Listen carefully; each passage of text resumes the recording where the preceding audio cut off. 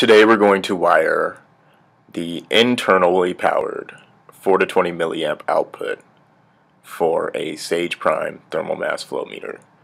This particular meter is DC powered, and we're just going to give you an example of what proper wiring looks like. So on the left side we have the A terminals, in the middle we have the B terminals, and to the right we have the C terminals.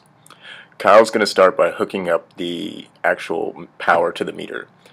He's going to put the negative wire on B6, the positive wire on B5. Please note that we also need a jumper between B4 and B5 for internal 4 to 20 to work properly.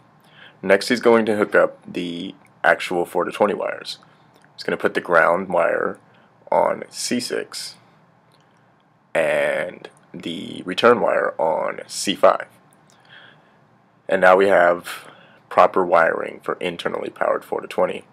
Next, we just want to connect a multimeter and power up the meter so you can see exactly what it looks like when everything is functioning properly. So the meter will cycle through. It's beginning to boot up, and you'll see all the addresses. This is also a good time to tell you that you can request wiring diagrams from us at info@sagemetering.com. Notice that the meter shoots up to 20 milliamps full scale and returns back down to around 4. We're at around 0 to no flow here, so we'll be roughly around 4 milliamps.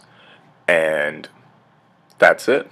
This is a properly wired, internally powered 4 to 20 output for the Sage Prime thermal mass flow meter.